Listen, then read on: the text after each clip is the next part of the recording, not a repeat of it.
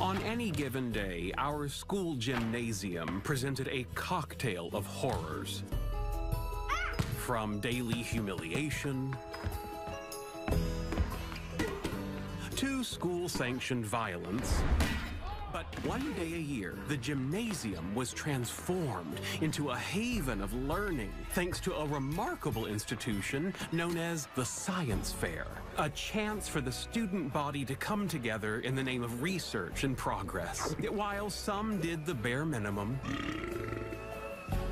and others preferred razzmatazz over raw data, I set out to save humanity from deadly asteroids and made it all neatly fit on 3 poster boards. The Science Fair may be a competition, but when the goal is promoting knowledge, we're all winners. And the winner of the Medford High School Science Fair is Sue Ann Ledlow. You've got to be kidding me. Shelley,